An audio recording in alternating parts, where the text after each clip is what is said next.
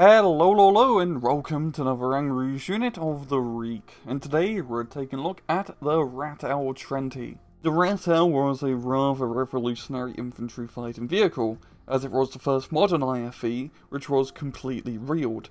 The reason being is that the South African IFV doctrine was quite different compared to the Western European, American, Soviet standard, where their whole idea was IFVs would support large tank pushes. The South Africans were defending a large border in smaller intensity engagements.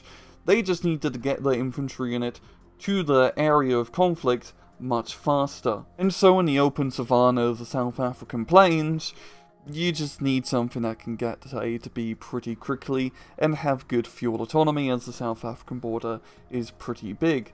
And that's where the Ratel came in. It was introduced into the South African Defence Force in the mid-70s. There had been many different variants of the Ratel IFV, some armed with 60mm cannons, some armed with 90mm cannons, some armed with mortars, but the main infantry transport was armed with a 20mm Hispano cannon. In-game, the Ratel 20 is a 15-point South African transport vehicle, and it has a single weapon. And the weapon is your pretty standard 20mm autocannon with 960 rounds of ammunition.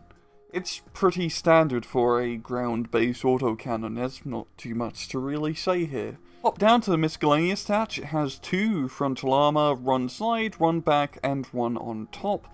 10 HP, medium size, poor optics, a speed of 105 km off-road, and 150 km on the road, has a 1000 km fuel autonomy, and it is available to motorize and armored decks. During battle, the Ratel 20 has a pretty simple job, and that is to get infantry to the front line very quickly. Very quickly. Just like of a lot of the South African vehicles, this thing is fast. 105 km an hour off-road is pretty insane.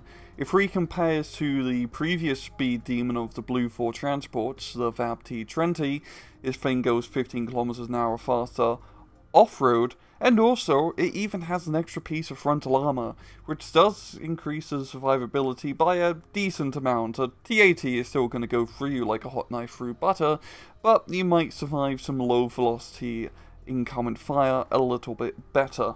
You're a little bit limited in what units can be transported in the Ratel 20. Fortunately, the regular infantry, the Bokups, can be transported in this, which is arguably the best infantry to transport in this vehicle, as it's only 10 points, and if you rush up and get into a good defensive position, those Bokups can do a decent job in holding the line. And only 10 points, that's not a bad tax. And just like with the rest of the South African deck, his thing works very well in conjunction with the other speedy ground vehicles, such as the Roycat 76s and 105s. If you start off a game with a few Roycats, a few Ratel 20s or Bokups inside, maybe an XD Alpha recon helicopter, you can do some pretty serious damage. You can get right into the enemy flank very quickly, unload some infantry into a strategic town position, and hold the line, and use the Ratel 20s to rush around the enemy rear, and maybe snipe some anti-aircraft units, or kill a CV if you do get lucky.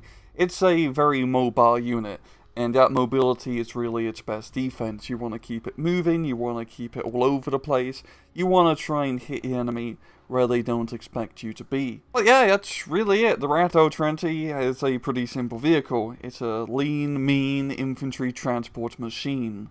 And well, I'm going to leave it off at that. This has been another Rouge unit of the week. I hope you guys enjoyed the video. And as usual, please just take it easy.